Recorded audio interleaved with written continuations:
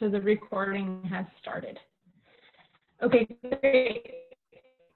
So in terms of introductions, I'd love everyone to share their name and affiliation, relevant experience, whatever that might be, and then one thing you love about Wrentham. Okay, so Rachel, could you start us off? So your name and affiliation, some related experience, whatever that might be, and then one thing you love about Wrentham. So Rachel Benson, I've met most of you via email. So good to see actual faces now. I'm the town planner in Wrentham. Let's see, one thing that I love about, being the town planner is like my experience, I guess. My qualification, we'll call it that. One thing I love about Wrentham was that it has a great mix of keeping the old New England quintessential feel along with some open space in the lands and farms. So that was my favorite parts about Wrentham. And the people, you all are wonderful too. Great, thanks. Okay, next on my screen is Alan. There I am. I'm Alan Selling. I'm a member of the Open Space Committee and been doing that about 5 years. I guess that's my experience. Before that, I was a small business owner. And before that, I was an engineer, worked for a lot of big corporations. So a little bit varied background. What I like about Wrentham, well, moved here in 1990. I'm still here. So I think that says it all. Raised my children here and don't plan on leaving anytime soon. So that's about it. Great, thanks. How about Jeff? Hi, everybody. My name is Jeff Spratt. I am a 10-year resident of Wrentham, a new member of the Economic Development Committee. I own a real estate property management company in East Providence, Rhode Island. So experience in property management as well as real estate development. So that's probably my sort of carryover skill, market research or master planning on a smaller scale when it comes to real estate developments. Much like what Rachel said, lovely community, Wrentham, quintessential New England. I think it's great as it is, but what I love the most, I think, is the potential. I think Wrentham is already a great town, and I think has an opportunity, especially due to its proximity to Boston and Providence, to really be a preeminent community in south of Boston. Great. Diane? I am a retired commercial leasing attorney with some zoning experience. I was one of the in-house attorney when we tried to get the first CVS store in the center of Wrentham, and there was opposition to maintain the historic mobile gas station. So working full-time, 3 kids, I've lived in Wrentham for 35 years. And I remember my first time driving through Wrentham, I just knew this was the town I wanted to live in. I'd moved from Canada and I just loved the historical nature, the cemetery. I love cemeteries, the architecture, and I never had time to do much volunteer work with 3 kids, husband, working full time for a major corporation like CVS. So I've been retired for 4 years. I'm on the Sohano Garden Club with Selena. Then I got asked to be on the landscape committee. And Selena and I have been working tirelessly on helping to plant and weed and water. If you've noticed, Sweat looks a little different. We put perennials from our own gardens and got a lot of cooperation and help from the DPW.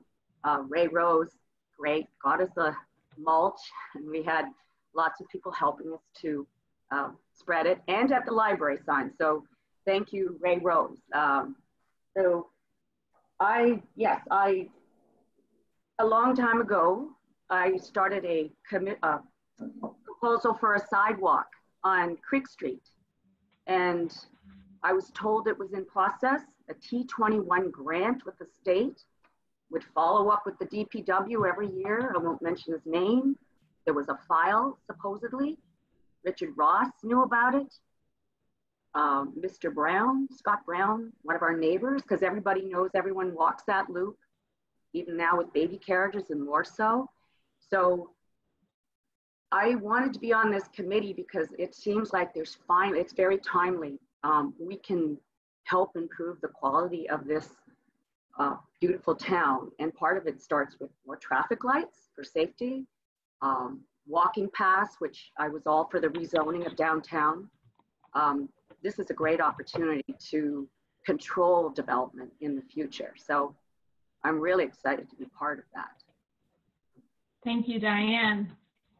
Lou. Hi, everyone. It sounds like I'm the newbie here to Wrentham. I grew up in Franklin, lived there for, gosh, many, many years, and moved here to Wrentham in 2017 in October. I've had a business in Franklin for 15 or so years, my own architecture firm. We had about 30 people, and a couple of years ago, we were acquired by a fairly significantly large firm headquartered out of Arkansas. So we went to 30 people to 250 people nationally. I'm part owner. There's one of 6 owners. You know, as an architect, I've been involved in tremendous amount of properties, tremendous amount of development through the years. I've got a lot of sort of land planning and master planning skills for a lot of the mixed use kind of developments we do. We're not doing just small mixed use projects. We're doing projects, you know, 1 and 2 million square feet in size. So there's a lot that goes into that. A lot of the strategies that are used, you know, in that I find could be helpful. And sort of what got me into this a little bit. Oh, one thing too, I should say, when I was in Franklin, I was actually on the town, I was a planning board member for a number of years, and I co-wrote the original design review guidelines for the town of Franklin. So I've always had, I designed a couple of the war memorials on the town common. So I've always, as an architect, always felt it was important to get involved in the community and give back. And I've got a lot of knowledge and skills that I'd love to share with the town of Wrentham. You know what kind of got me into this though was one of our clients reached out to us about doing a development in Wrentham in the town, and it's in the property. I think that's part of what this committee is going to be talking about. It's right kind of behind Main Street or you know the downtown, and we declined that project because I felt like I don't want to do something like that in my own town. And then suddenly this opportunity came out, and I thought even better, because I know what developers are going to want to do, right? They're going to want to plunk in these boxes, do the minimal amount of effort, and I'd rather be on the other side of the table pushing back on that stuff. What I like mostly about Wrentham, I like a lot of things, but what I really like is it's downtown. It's just beautiful. The town common is just stunning. The town is walkable, and right now there seems to be plenty of parking. I'd like to see the town grow a little bit and add some new and exciting kind of uses, but that's what drove me to come here and be a part of this. Great, thank you, Lou. We have a lot of different skills and experience already. This is great.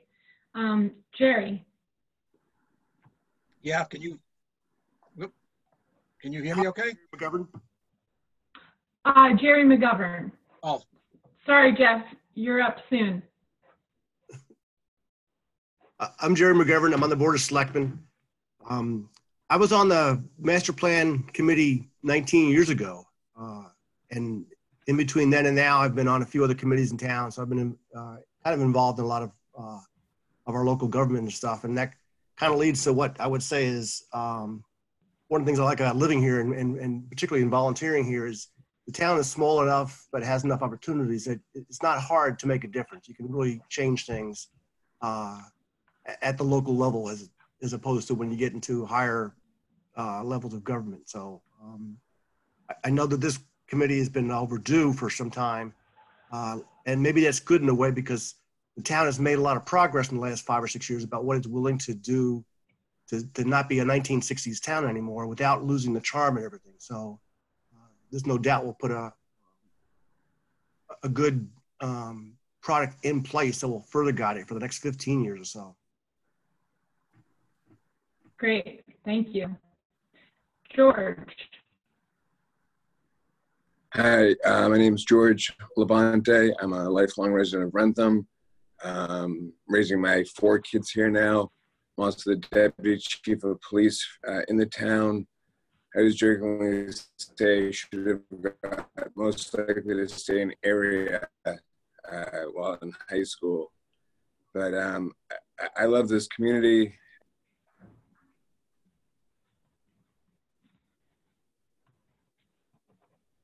Great, thank you. Everett. In Everett? Yep, Yeah, I had to get unmuted. Yeah. Let's see, I moved to town in 75, so I've been here a couple of years. I moved all the way from Plainville, 2 miles away. I've got 25 years experience in public works as a director of public works in 2 towns, Wrentham and Framingham. I've been on the planning board. I think this is the 11th year. Before that, I was on the Board of Health. And my work experiences, I also was a civil engineer doing land surveying for almost 20 years. And I think Wrentham's great. Great, thank you so much. And who's that cat next to you? That's Clarabelle. Clarabelle. She Yeah. an engineer too? No, okay. Yeah, she's engineering. She's Thank you, engineering. Everett. How she's going to get to my hearing aids that I have out because I have earbuds in. Oh no. Okay.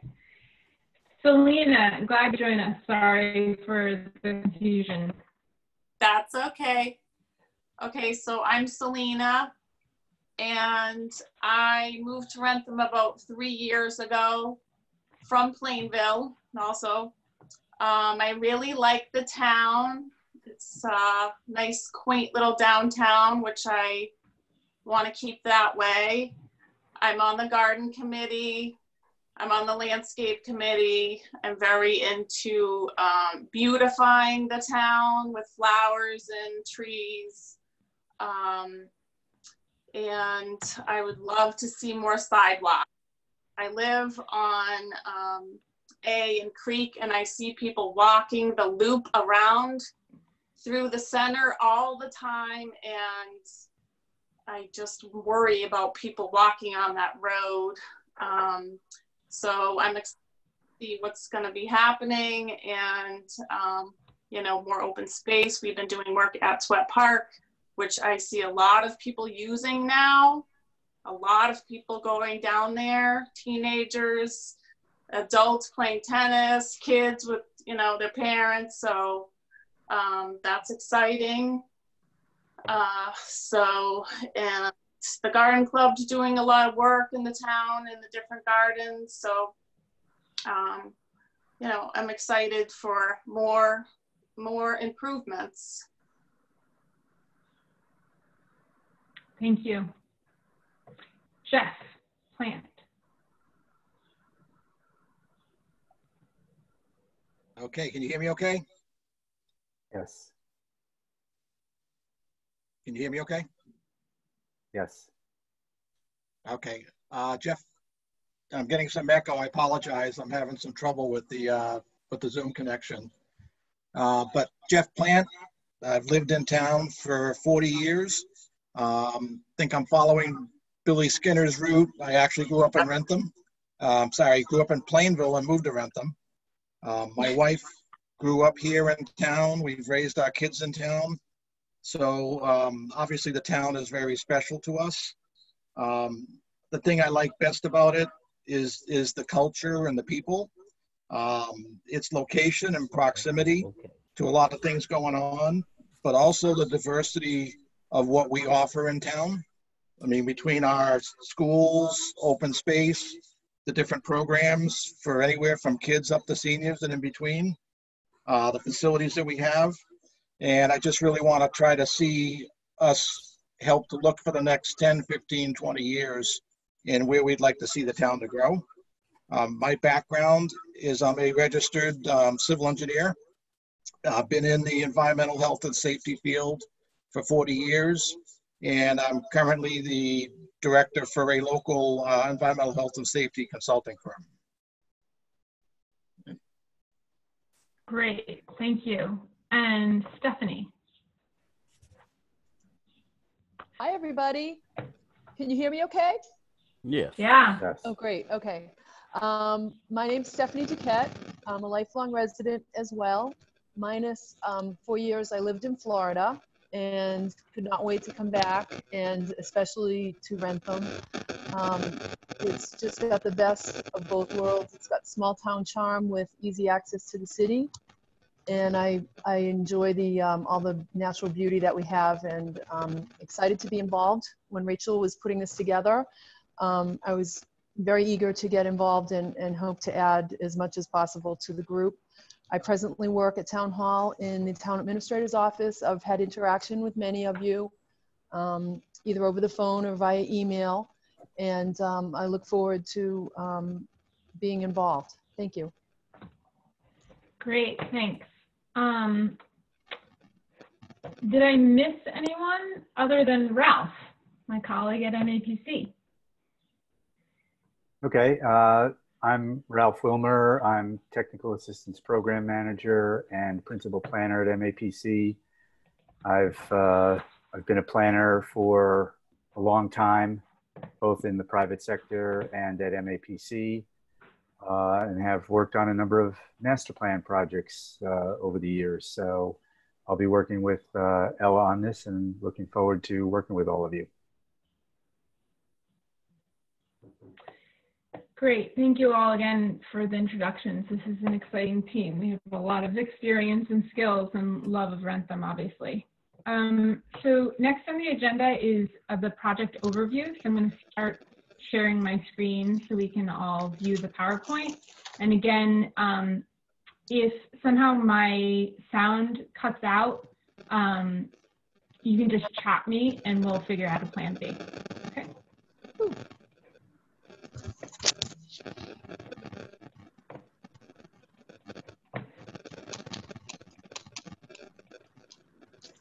Great, and for this part of the presentation, I think I'll ask everyone to mute themselves until we get to a discussion question, or if you have a question, of course, unmute yourself, but there's a lot of folks on the call, so there can be background sound. Okay, can everyone see this presentation? I'll go through it. Everyone's names here on the steering committee are here for your reference. This is the MAPC project team, so here are our names for your reference again, and Carolina will be joining for the next meeting and really leading the next meeting. And town staff. Okay, so project overview. What is a master plan? Obviously, some folks on this call know what a master plan is really well, but just to provide a common understanding, the master plan, we hope, will provide a strategic framework for the town to make its decisions related to policy, investments, and priorities based on a community vision. And so part of the master plan process is to try to have hard conversations and talk honestly and look at the facts and build consensus.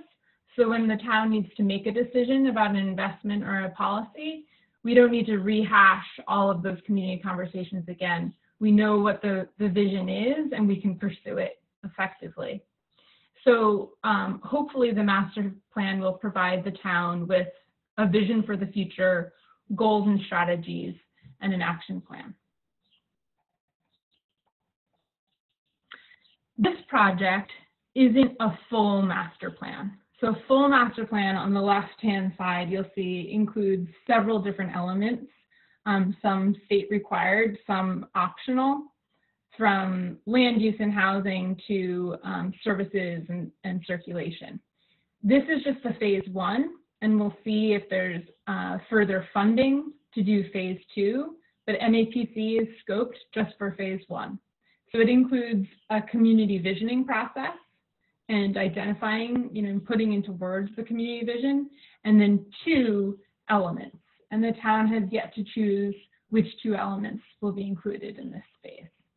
So we'll surely talk about that at future meetings. So the timeline for this phase 1 is a year. So June 2020 to June 2021. And there's basically 2 stages. One is the visioning, and then the development of the 2 elements. So we're doing existing conditions research. We'll do public outreach, including a survey and a community meeting. And then at the end of the visioning stage, we will have identified a vision and a discussion of issues and opportunities that the plan should address. And then in stage 2, the plan development, we'll do more public outreach, likely stakeholder interviews, and then we'll develop the 2 elements. We'll do public outreach so we know that those elements are really reflecting the needs and addressing the needs of the community, and then we'll finalize the plan. That's the timeline. So now to turn to you all, the committee.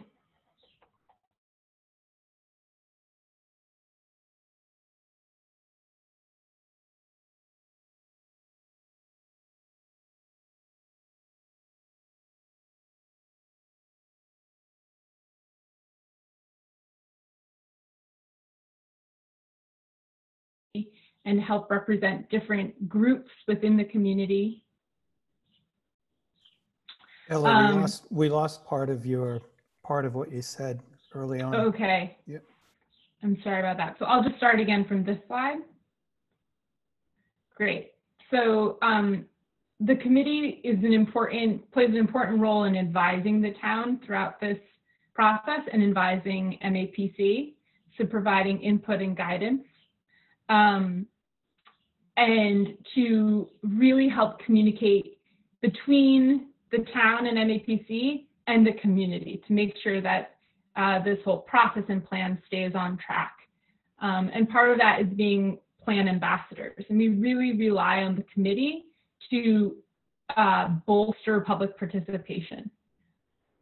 And again, the next entire meeting will be devoted to a community engagement plan so that we try our best to be inclusive and make sure the plan reflects the community's needs and the full breadth of the community's needs. In terms of logistics, as I mentioned earlier, you should have received an email with an introduction to something called ShareFile. And this can be cumbersome and annoying. I realize technology often is, but it'd be great if you can try to log into ShareFile because we will be using it throughout the project. And just let me know if you have trouble, we can troubleshoot together. We have a web page already developed and up and running. So we'll use that web page for communications with the public. And the web page there's a link in the agenda, and I can share the link to the web page with everyone afterwards. Also, in terms of logistics, we have 4 committee meetings scoped out, but certainly the role of the committee will expand far beyond just 4 committee meetings, including, relying on the committee on leading the public participation and the outreach to the community and reviewing drafts of all of the documents. Great, Rachel has added the link to the web page to the chat box, so check that out if you'd like. I also wanted to just notify everyone that it's best if we appoint or elect a chair and vice chair to call meetings to order and close, adopt the minutes and close the meetings, and then a clerk to take minutes and distribute those minutes. So think about if you're interested in any of those offices. Because this isn't yet an official meeting, we won't elect anyone today, but let us know if you're interested, and either we'll choose these officers or we'll have an election. Another thing that often at the very beginning of the process is name the plan. So again, it's a little tricky because it's just phase 1, but we can develop a simple logo which helps with communicating and getting the word out about the plan. So I thought we could just spend about 5 minutes brainstorming some ideas of the name of the plan, and then the town will likely choose a name going forward. So I'm going to stop my screen. Does anyone have any inspiring names that they think are catchy that would help people be interested in what we're doing here? Remember to unmute yourself.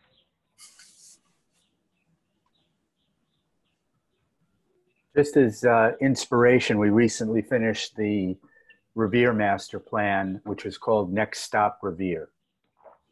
We're doing a similar process to this in Winthrop, and they're calling it Win 2030. So just a couple of ideas that might spur some others. Ella, I saw that you had both vision and tomorrow as two suggestions. I don't know, almost like the idea of vision for tomorrow as a potential.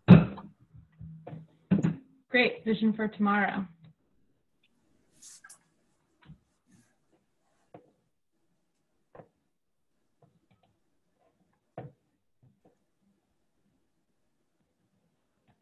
Okay, well, maybe we'll work with that.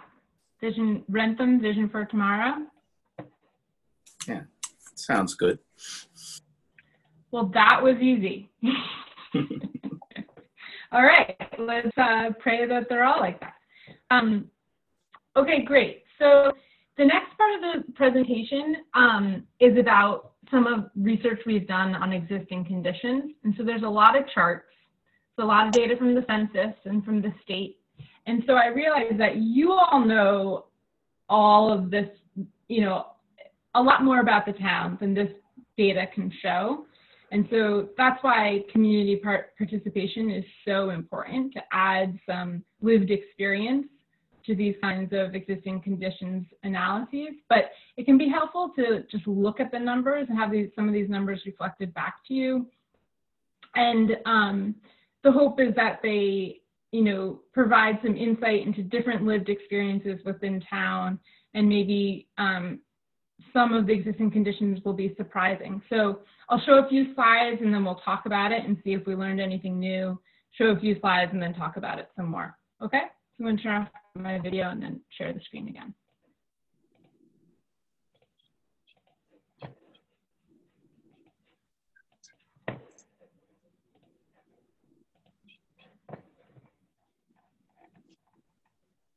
Okay, so population and land use trends. So the population of Wrentham, here's a chart of the historical population and today. So about 12,000 people. And as you can see, there was a lot of growth in population in the 80s and 90s, you know, pretty sharp incline to the line. And then it's pretty much level, it hasn't leveled off, but the growth has slowed down since 2000. In terms of age, like the whole region, the population is aging. So the median age over the past about 10 years has increased from about 41 to 43 years old. And this chart has two different lines. The first line, or the top line, shows the percentage of households with a senior, or with a child in the household, and the bottom line shows percentage of households with a senior. So basically, the number of households with a kid has been decreasing, and the number of households with seniors has been increasing.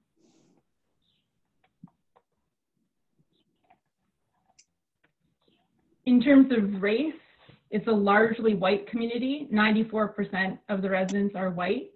And this chart provides some context by comparing it to the SWAP subregion. So some people might be familiar with that and some people not. The SWAP subregion includes 10 towns, including Wrentham, as well as its neighboring towns, to kind of help provide context for some of these numbers. So the whole subregion.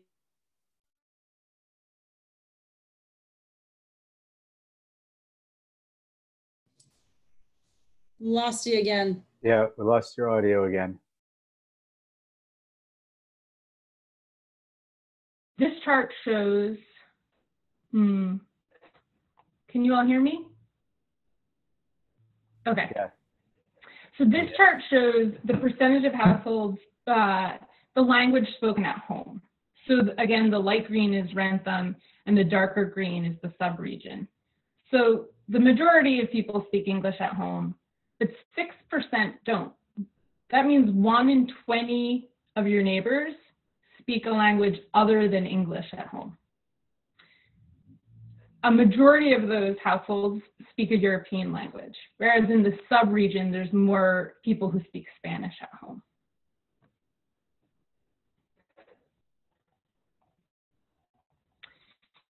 In terms of education, it's a well-educated population. So this chart shows the degrees that have been achieved. And if you combine the middle column and the rightmost column, that adds up to about 50%, meaning about 50% of the population has a college degree or higher.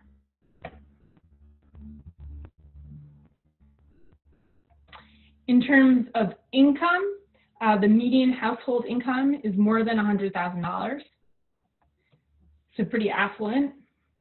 But given that, the data is imprecise here, but somewhere between 350 and 800 people, so our neighbors, live in poverty. And there's different definitions of poverty, but what this means is that those people are living on equivalent income of, if they had 4 people in their house, they'd have to be making $24,000 in all. So if there was a family of 4, so let's say 2 parents and 2 kids, that whole family would be living on $24,000. So that's what poverty means here. This is a similar poverty level to the subregion. So if we try to think about it in context. So I tried to dig deeper into these numbers to try to find out who are these people living in poverty. And it's hard to compare it to race and to see if there's any correlations there because there's such little data.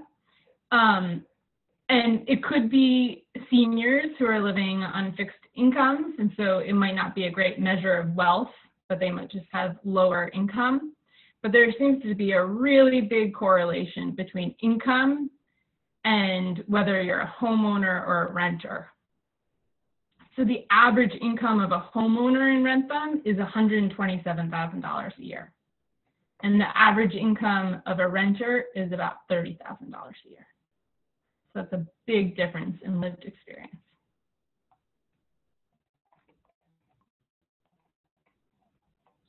Next, jobs. So this chart shows where residents are working. What kind of jobs do people have? So again, the bright green is Wrentham and the darker green is the subregion, so comparing it to other nearby towns. So where you see the long bright green lines is where there are a lot of people working. So there's a lot of Wrentham residents working in accommodation and food services, educational services, and retail. Those are the long green lines. And if you compare that to the darker green lines, you can see that people in the subregion more generally, those jobs are spread out across more sectors. Whereas Wrentham residents, there's a big concentration in these 3 industries of accommodation and food services, education, and retail. And it looks like we have Stephen Schwarm joining us, so I'll admit him.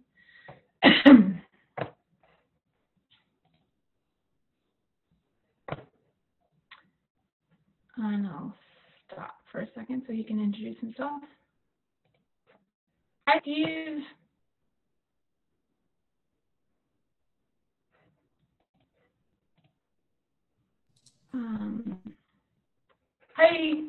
Hi, Stephen. Can you hear me? You're on mute, just to let you know. Yeah, I'm sorry I'm late, but I missed it on my calendar. No problem. Welcome. Thank you for joining us. We've done introductions and some background on the project and some existing conditions. Would you mind introducing yourself, Your name, affiliation, related experience to planning, and then one thing you love about Wrentham.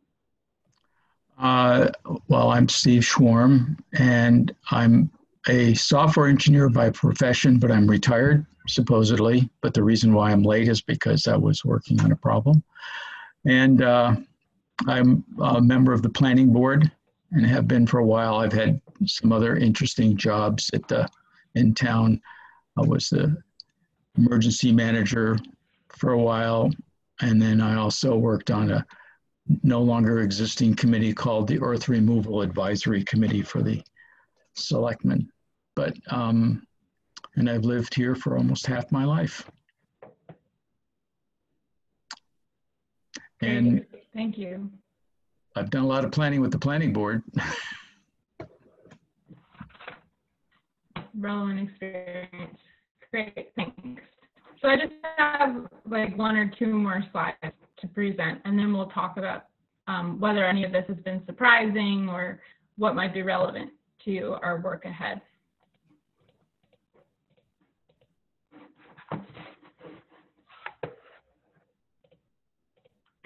Okay, so so this was about where Wrentham residents work, in which industries. This next slide is the jobs in Wrentham, so the employers. So on the left is all the types of jobs, industry, and then the first column is how many jobs there are in each industry. The second is number of firms in that industry, and then the third is how much money are they making per week. So I've highlighted in green the 3 industries that provide the most jobs in town. So that's accommodation and food services, educational services, and retail. And you'll see that those are also the industries that generally have lower wages. Not entirely, but generally have lower wages than other industries. I have a question about the chart. Yeah, please. So these are people that work in Wrentham. They're not necessarily residents because these wages don't match up at all with the average income in the town. That's right. Okay, just wanted to clarify that in my own mind. Thank you. Okay.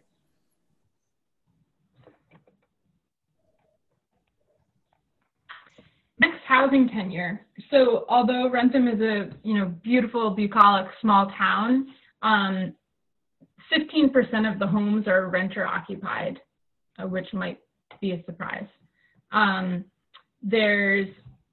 I've included a lot of numbers here for background, but basically draw your attention to 13% of the units are subsidized, so they're affordable homes.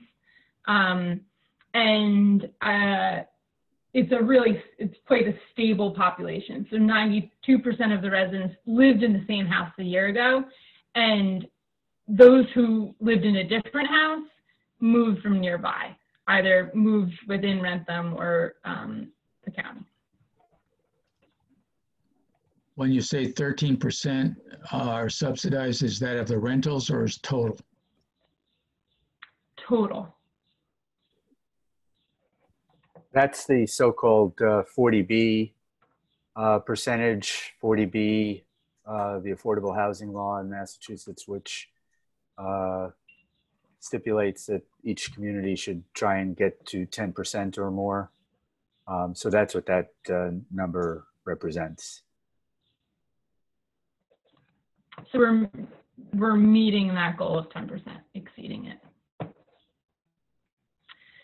So this is really similar to what was pointed out earlier by Alan. So this is a cool map, basically the commute patterns. So the left-hand arrow says 6,943. So those are the number of workers who commute into town to work.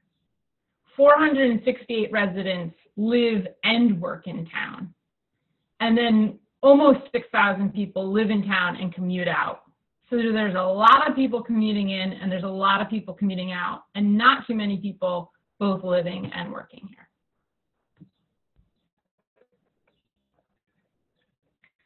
And then in terms of projections, this is based on MAPC and Massachusetts Department of Transportation's projections.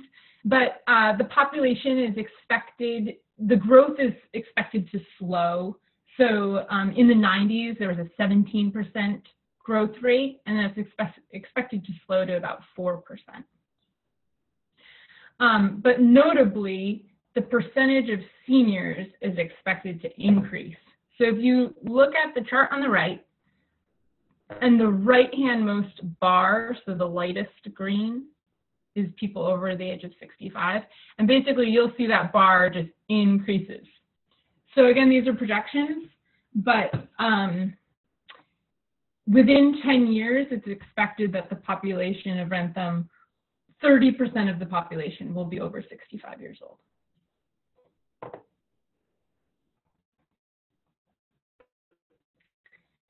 And the map, and we certainly encourage feedback on the maps, and we can give draft maps to everyone so that we make sure that they're accurate based on your knowledge of town.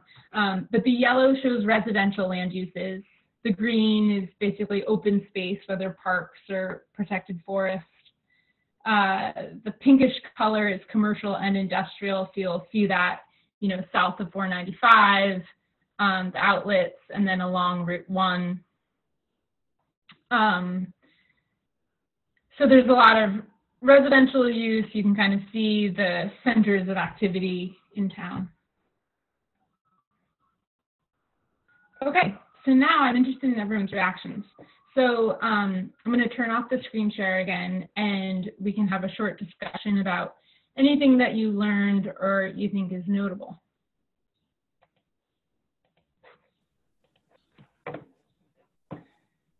I was surprised by the number of rented houses.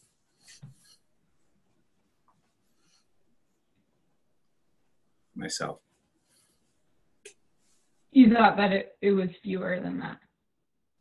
Yeah, I really had no clue. How does that compare to the state or the country as a whole? Is that a typical number, or is that a high or a low number? Well, it really depends on geography, obviously. The more urban areas have more renters. And I don't recall what it was for the sub-region, but we can certainly compare it. I don't know if you know off the top of your head, Ralph.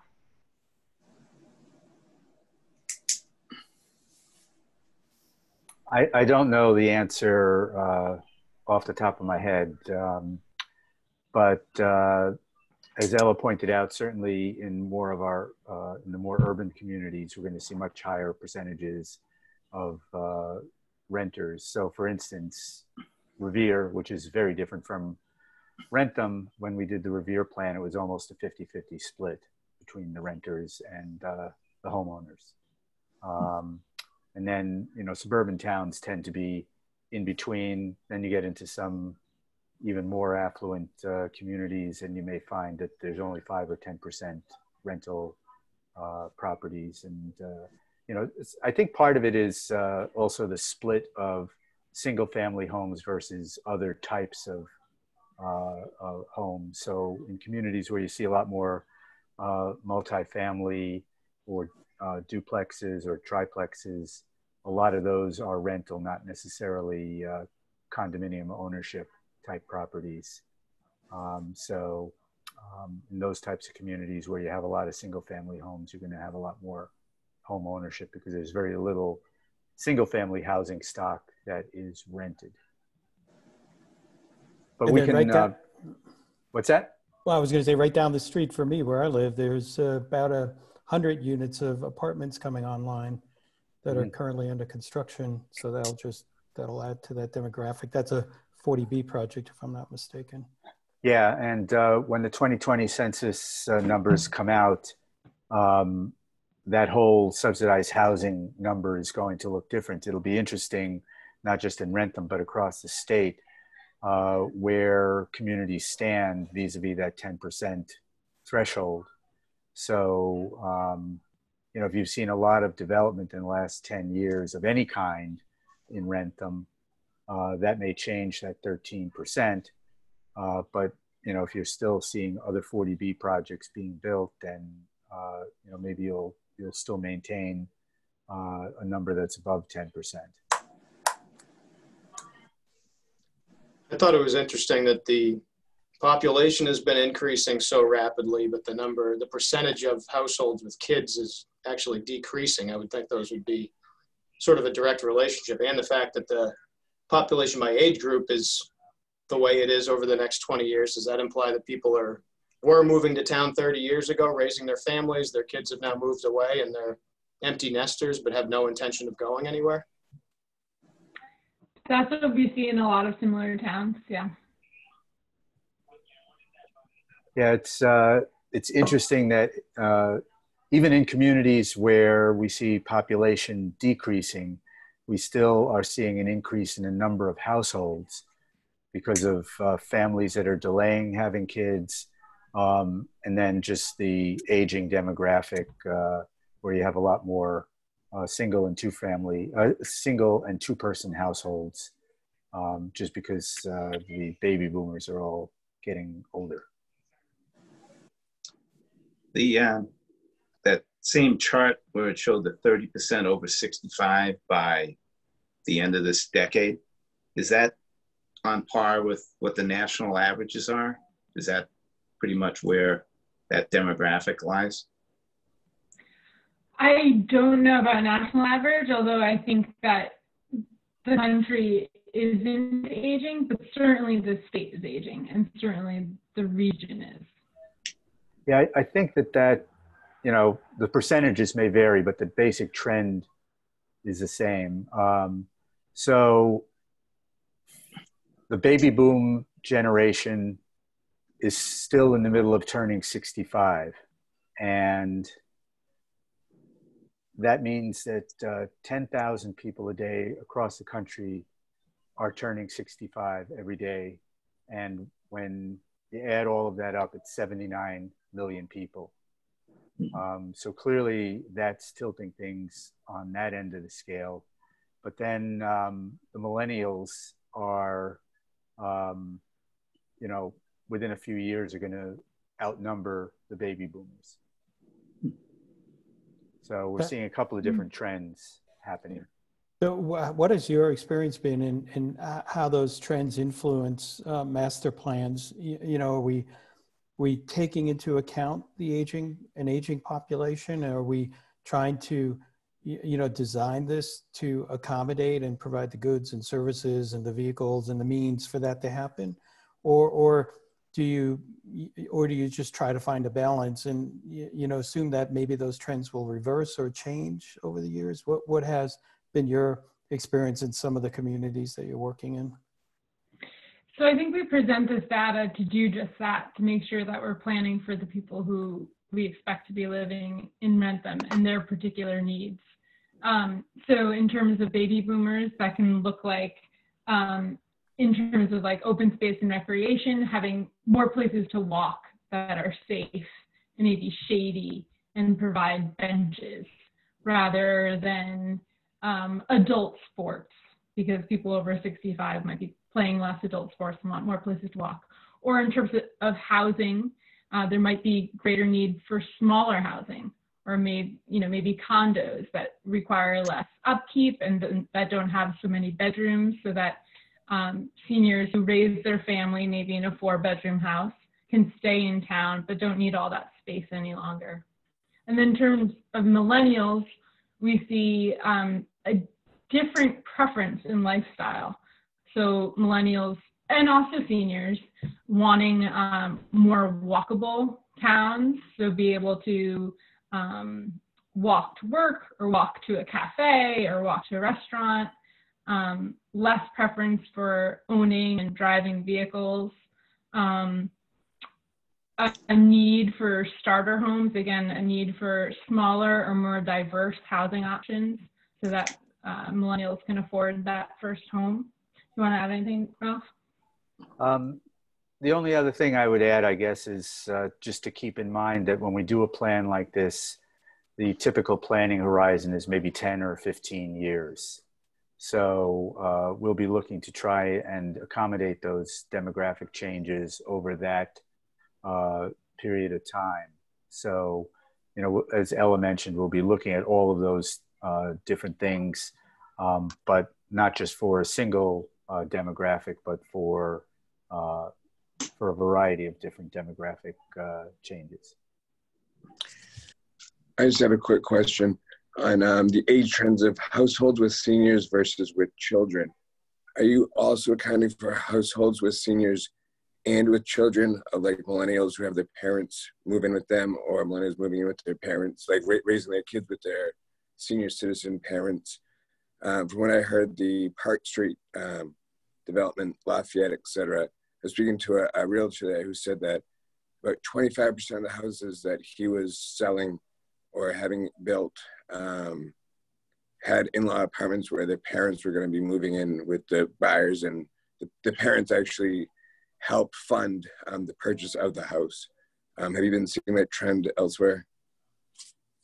Yeah, that's a great point. I think that's a great example of how the changing demographics can change the preferences for certain types of housing and what housing needs to be developed. And I'm not familiar with the Wrentham accessory dwelling unit bylaw, but it sounds like those in-law apartments are allowed, and maybe how can we better ensure that the zoning meets those demands. I think that, yeah, we've seen similar desire across the region. I have a question. On the commute, what are those numbers based on? It seems unlikely to me that almost 7,000 people are driving to Wrentham to work. I can't even imagine where they'd be working. Everett, Yeah. I think the outlets obviously is a large commute. We get a lot of people from Rhode Island coming in from there. There's also the development center and the three major nursing homes in the town. I think that they bring a lot of outside workers in.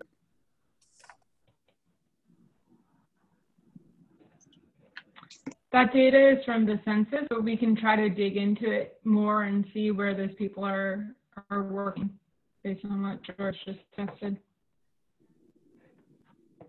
I mean, yeah, sorry. So go please. Yep. I live in West Wrentham, right on the Cumberland line. I can tell you, it's like an invasion every morning from Rhode Island. It's a steady stream coming up 121. So.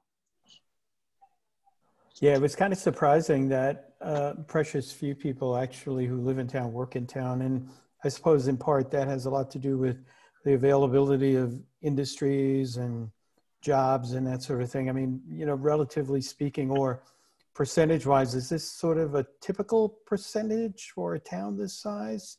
Or is this on the lower end of the spectrum? What has been your experience on that? You want to take that, Ralph?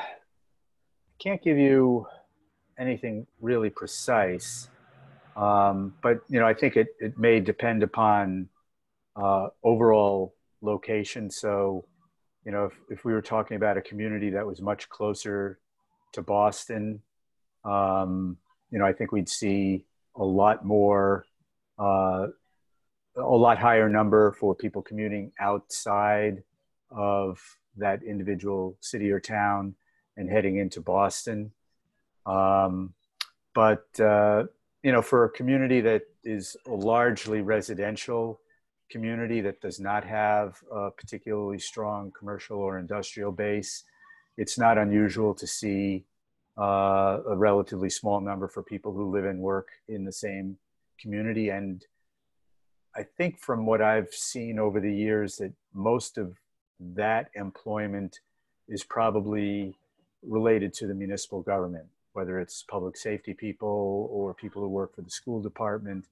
But a lot of the people that tend to live and work in the same town, you know, I think there's usually a pretty high percentage of people in that situation who are working in local government. I had a quick question if I could. Oops, sorry. Go for it, Jeff.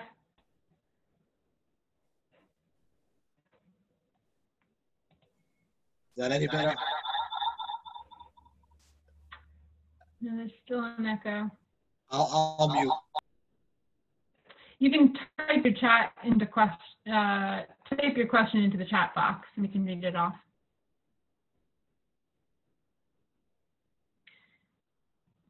Does anyone else have any comments or questions before we move on?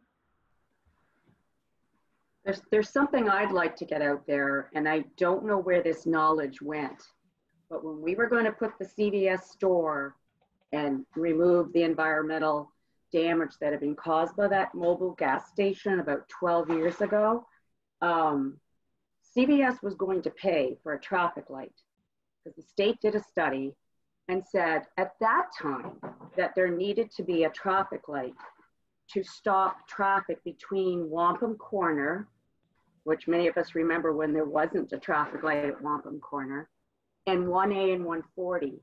So since we have people that have a say in future development, I don't know where that knowledge went, but I can tell you there are people at CVS laughing over the fact that Cumberland Farms, and at the time it was a VP at Cumberland Farms who used to work at CVS. And I don't know where I was, that was approved so quickly, but you know, I know there's been a lot of accidents. The traffic is terrible between 1A and 140 and Wampum Corner.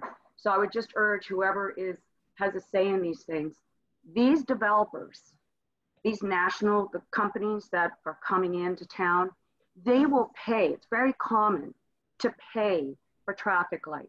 So please don't let that happen again, because we are going to have someone, you cannot take a left out of Creek Street onto 1A, either during school, let out school in the morning or afternoon. Obviously it's gotten a little bit less right now with school closed, or any time during the commuting traffic. And I think a lot of the people who are coming from Sheldonville area, they're trying to get to 495.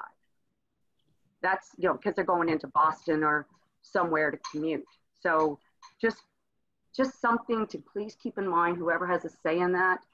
Well, I'll tell you, I'm on the planning board. Okay. And I was involved in that project. By the way, we're neighbors, Steve. You're on Hayes Woods. This is, yeah. Yes, right. I'm right. on Oak Point.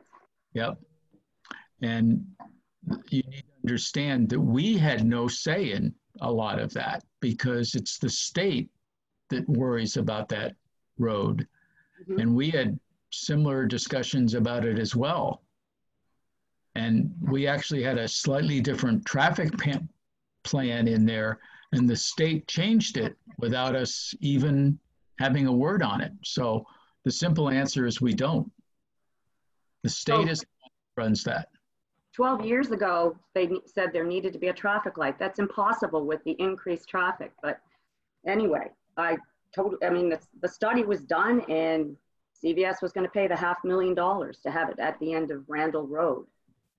So yeah, it's a shame. You.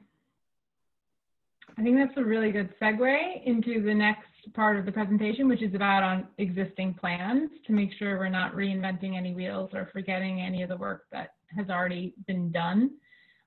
Jeff, Ella, did you see? Yeah. Okay. I was going to Jeff's point it comment. Will we be able to look at other municipalities to compare the percentage of people who are over 55 housing options and resulting demographic breakdown?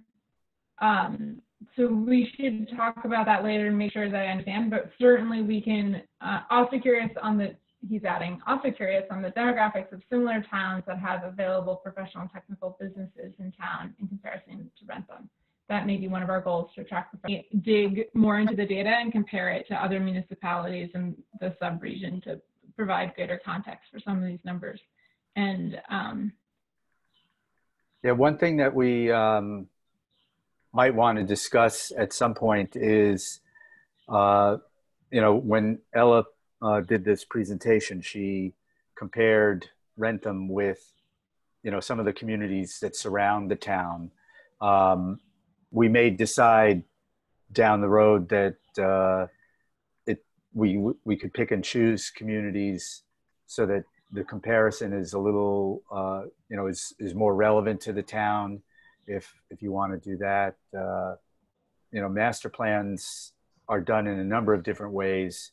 And certainly we've done a number of them where we just looked at the surrounding communities, but sometimes we've worked on plans where we've sort of handpicked the communities that we would compare Wrentham with. Typically when a master plan project is done, there is some sort of comparison between the subject community and others, just to provide context. So that's something we can talk about more as we get into the project.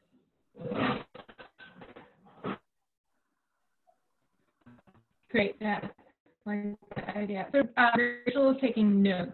Thank you, Rachel. Can we make sure that we have Jeff's questions on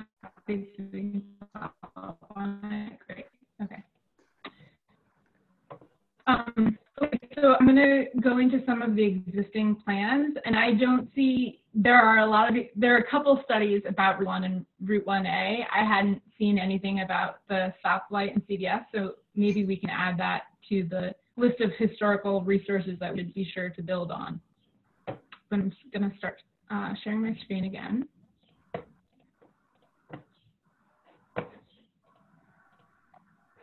Okay. So again, the goal of this is to make sure that we're not reinventing the wheel and that nobody's work was done in vain, so that we can be as effective and efficient in this planning process.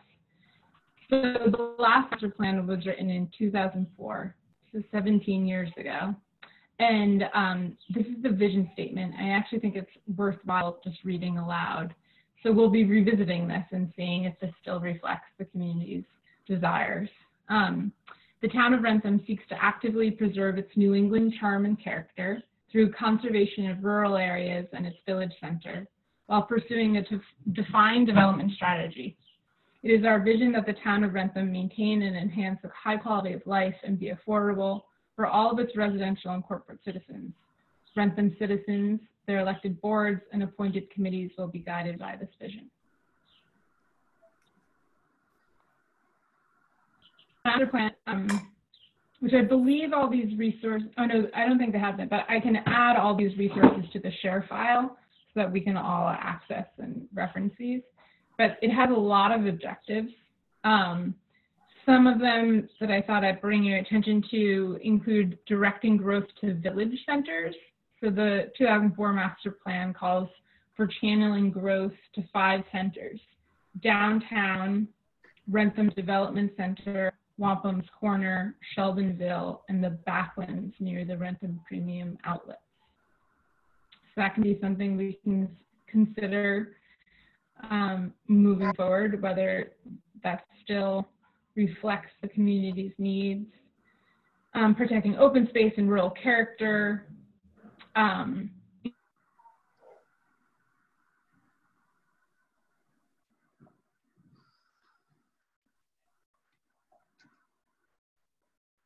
think we lost your audio again, Ella. Can you hear me? Now I can. Okay, sorry about that. Conducting a Route 1A study, which you'll see was conducted. Another plan is in its draft stages, almost finalized. That's the open space and recreation plan. So likely some of you have been involved in that. Wrentham is rich in protected open space, almost 5,000 acres. And the goals of this plan include protecting the watershed, rural view sheds, habitat and wildlife corridors, as well as investing in recreation facilities and programs. Another plan that we can build on was conducted a couple years ago, the MVP, or Municipal Vulnerability Plan. So this is part of a statewide program to help towns plan to be prepared for climate impacts. And so based on the process in 2018, the greatest hazard in Wrentham is inland flooding. And the plan identifies some strengths. In addition to that,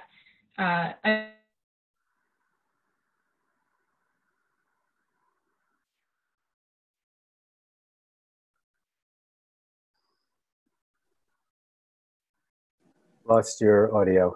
Yeah. So kind of targeting resources on protecting the most vulnerable from climate impacts. So oftentimes they're seniors. So one of the recommendations in the plan is to increase the senior center size. And then how the environment will be impacted by climate. So recommendations are about stormwater bylaws and restoring the lake's ecological systems. Similarly, there was a hazard mitigation plan that had similar findings and recommendations, really focused on the risk of inland flooding.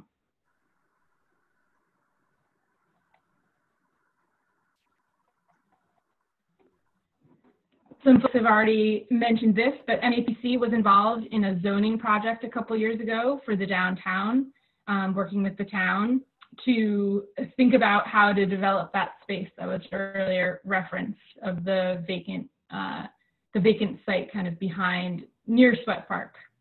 So the zoning calls for or allows for new uses, mixed uses, and kind of extending the historic village center block structure into that vacant area to improve walkability and enhance the character of the downtown. So this will be certainly part of the master plan process and something we want to build off of. As I mentioned, there is a study of Route 1 and, oh, that's the wrong picture. Anyways, there is a study of Route 1 and the potential for more commercial development and how that would improve the tax base for the town, but how to, please. That's actually Route 1A that you're looking at. Yeah, I'm sorry about that. That's the wrong picture, yeah. So how to encourage new commercial development to improve the tax base, but then how to accommodate traffic and what kind of engineering improvements are needed if there's going to be new development along Route 1. And here's what it should be.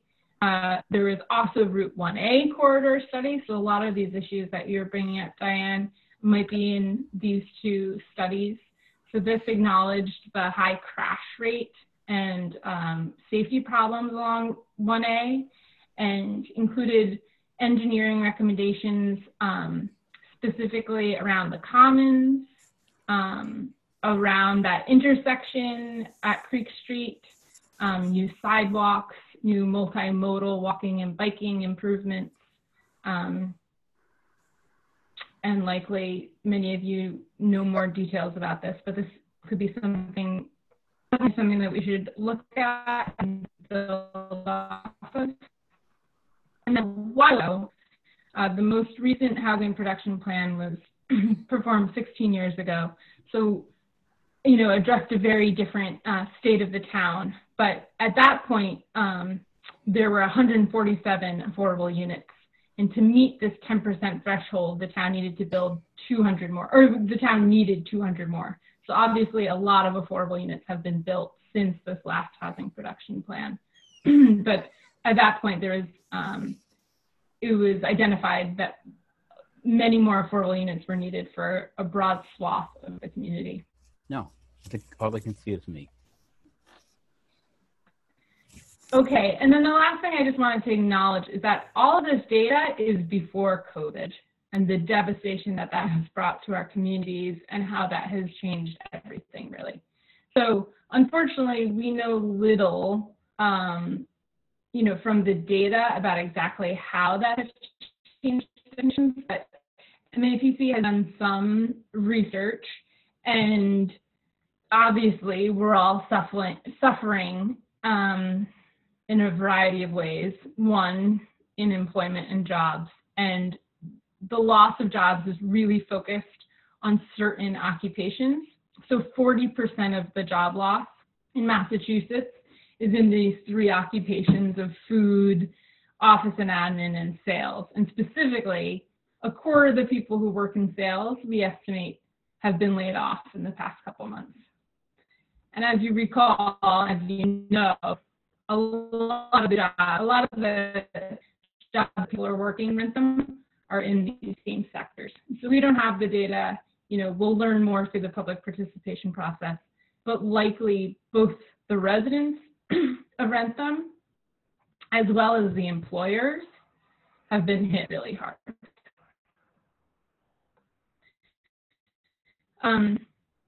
So I thought that we could just spend a couple of minutes reflecting on these plans. We're almost getting to 3, and we'll stop on time. But are there any reactions or comments or questions about these plans and how we can best build off of them to make sure the master plan meets the community's needs?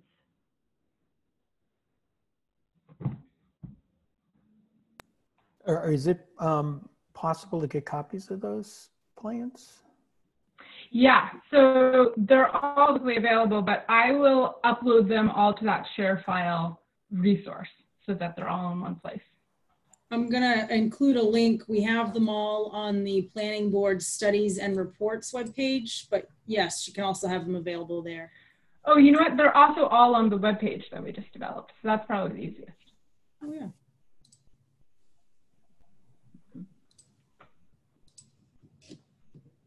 How frequently do towns typically update master plans? Is 15, 16 years a long time in between, or is that average? We're required to do it every 10 years, but there's no enforcement. Right. I would say if I had to average, based on my experience, 15 years is probably an average. As a planner, I would ideally prefer to see plans updated every 10 years. Mm-hmm. Rhode Island had a state statute where when it was first passed, they were requiring cities and towns to update their plan every 5 years. But they've backed off on that and now require it every 10 years.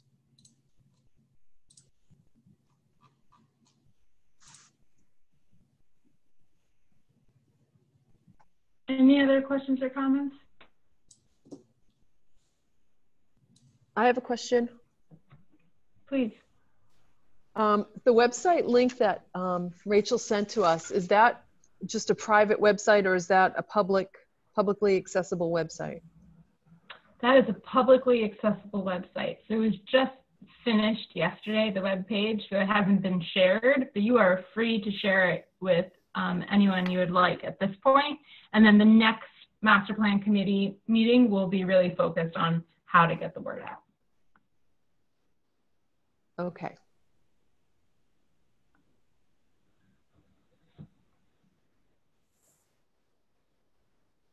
Great. Okay. Well, we've gone through a lot of data today. So the last thing before we get into next steps is just anything else that we wanted to share as we kind of set our vision of what success looks like for this plan. Already there's been some ideas and discussion, but anything else that you want to state and you want to share of what success looks like for you? I'd just like to add or mention, I think community notification is very important. And the last master plan, I think, and Jerry can speak to this better, but there's a rumor going around that Wrentham was going to start putting in sewers.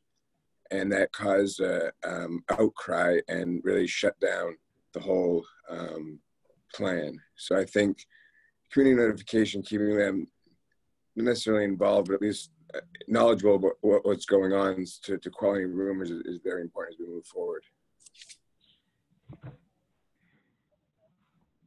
Well, again, for longtime residents, we had a chance at town meeting to get half state funding. Anyone else remember this? For sewers around in the downtown, which would have helped with all this development. It's one of the reasons commercial buildings in downtown, you know, we could have had more restaurants, but around in the downtown and around the 3 lakes. Does anybody else remember that? And the state was going to pay for half of it. And at town meeting, back then, there weren't as many, I guess, families with young kids that came out to vote, and they voted it down. I mean, that would have been amazing to have that funding, but I'm sure there's no funding for such a thing now. Yeah, Ella, you'll find it on our webpage. We were part of the smart sewering study too. And Okay. I think it's same, Littleton had also done it, I think at the same time. And yes, to her point, from what I've heard, it was not looked well on by other people in the community, so. It was going to increase taxes, and they just, it was, I remember the vote wasn't that far apart, but people just didn't want their taxes increased, which were increased anyway over such a shame. I don't know. I'm from that area near Littleton, and I don't know if any of you have ever been there for a while, but that area has like tripled in size in terms of commercial development right at 495. That town is just, you know, putting the money in their pocket big time because of that. I want to read out some comments from Jeff. Definitely use the impacts of COVID-19 to help guide our future path. Would also be curious on municipal and business and/or intertown partnerships, looking at Patriots and Foxborough. I was on that committee, and it's important that facts and not fearful information is provided, echoing what George said. I think we have time for one last comment of what success would look like to you for this plan.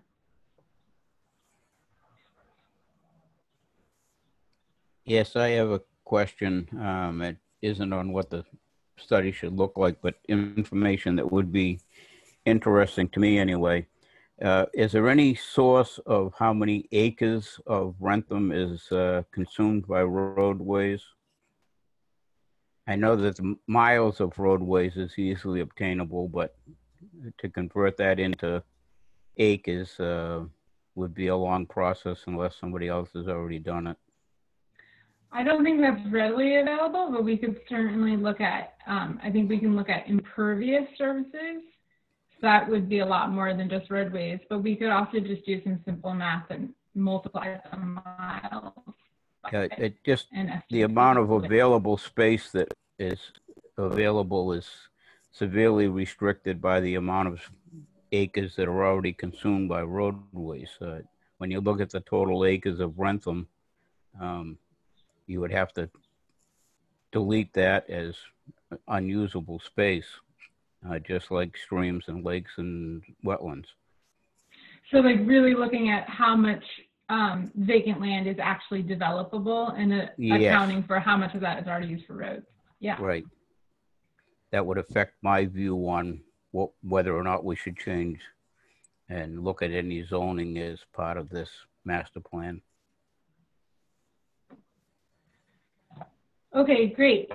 Well, we just have a couple more minutes here. In terms of next steps, I hope to have another committee meeting soon. And again, Carolina will be here and lead the discussion on community engagement so that we can really start this outreach and transparent communication to the public.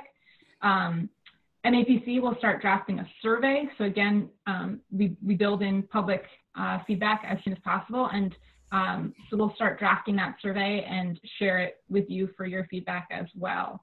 Are there any other next steps, Rachel, about swearing in that you wanted to share or anything else from the town? I don't know, have all of you been reached out or contacted by either Cindy Thompson or Kevin Sweet to get sworn in? No. Awesome.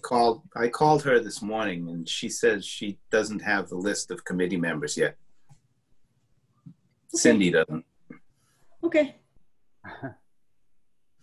I will follow up and get you all an answer on next steps on that by tomorrow.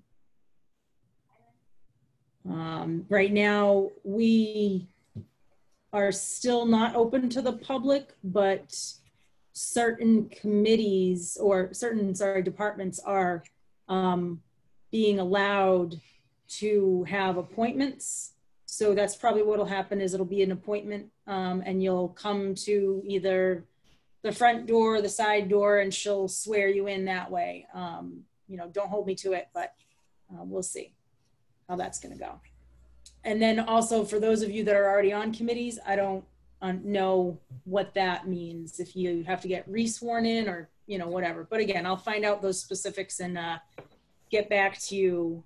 It's 3 now, so probably I'll say by tomorrow afternoon on that part. And then do we have seeing as hopefully our next meeting will all be sworn in, my next question would be, these will be open to the public at that point. And do we want to have these at a later time? And what time, evening time, works best for you all? I wonder, since there's so many people on here, if we could do that through email and try to gather everyone's votes of what time works best. That's okay. I think it might be hard to narrow down a time. Thank you everyone so much. It was an hour and a half on a warm afternoon, and I realized that Zoom meetings are rarely fun. So I hope that we all learned something and got to know each other a little bit better, and we will try our best to build the cohesion of this group so that we're productive and help serve the town as best we can. But I really appreciate your time and your service. Thank you very much. You all have my email, which has my number, so please give me a call with any questions. Yeah, thank Thank you. you. Nice meeting Awesome. you. Thank you. Thank you. Thank you. Thank you.